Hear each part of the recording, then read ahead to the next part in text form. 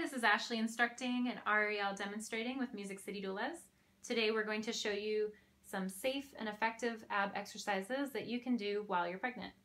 First, walk the hands down to come to lying on your side. Rest your head in your hand. Bend the bottom leg and straighten the top leg. Lift the top leg straight up, bend the knee, and then straighten the leg again. Bend the knee, and straighten. Repeat up to 20 times. From here, straighten the leg and begin to pulse or bump the heel, repeating up to 20 times.